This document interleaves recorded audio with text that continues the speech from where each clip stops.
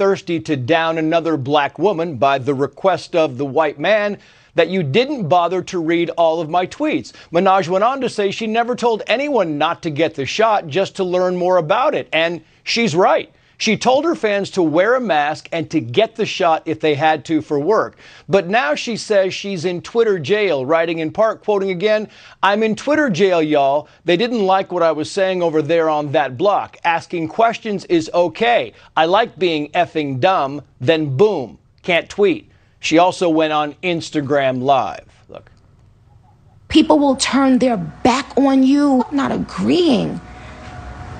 But people will isolate you if you simply speak and ask a question. Y'all don't see what the is happening?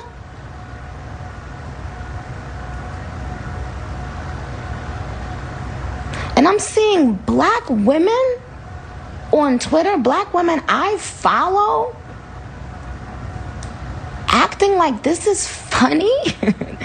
Now, I ain't gonna lie, I had a lot of fun yesterday and a lot of laughs. But black women, are y'all forgetting there was a time not too long ago where you couldn't even make eye contact with people?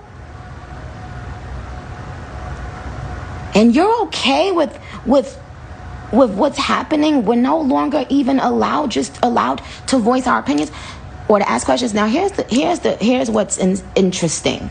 What's interesting is so many of your favorite artists feel this way, but they're afraid to speak up. And I can't blame them. Look at what they just did. I will never use Twitter again. Finally, we